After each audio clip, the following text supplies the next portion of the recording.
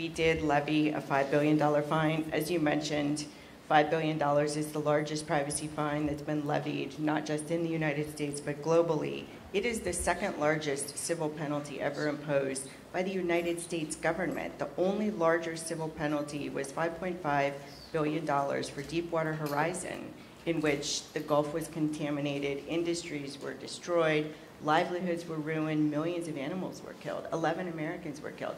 And so this is a significant fine any way you want to slice it. It's 9% of their revenues in 2018, and it's 22% of their profits. Not chump change. Median income in the United States is $60,000. 9% of that is $5,500. If I get a $5,500 parking ticket, I'm taking rideshare everywhere. So this is, it's not a slap on the wrist and it's not a parking ticket. And then to those who would say we didn't go far enough, obviously I believe that my colleagues in the dissent on this matter want what I want, which is to give consumers control about how their information is collected, to provide some transparency and accountability with respect to consumer privacy. I think we disagree about how to get there. There was a lot of discussion about whether to litigate or to pursue a settlement, and I think, frankly, that's some of the discontent that we're hearing from Congress.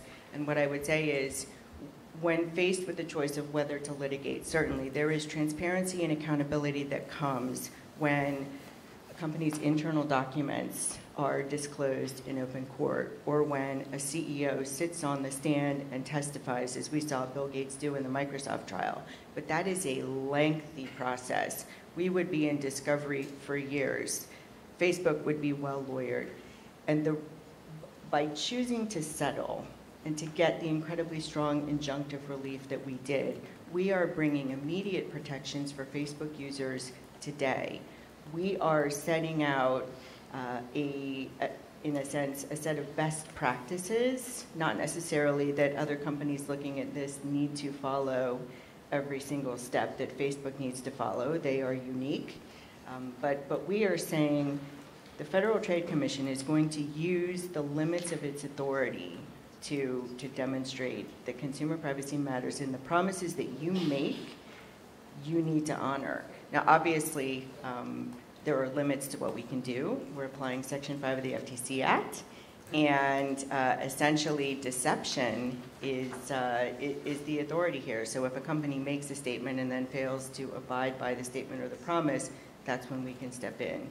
So we have called on Congress on a bipartisan basis to enact federal privacy and data security legislation that will set expectations for companies about how information can be collected and how it can be used and sold and shared and aggregated and monetized.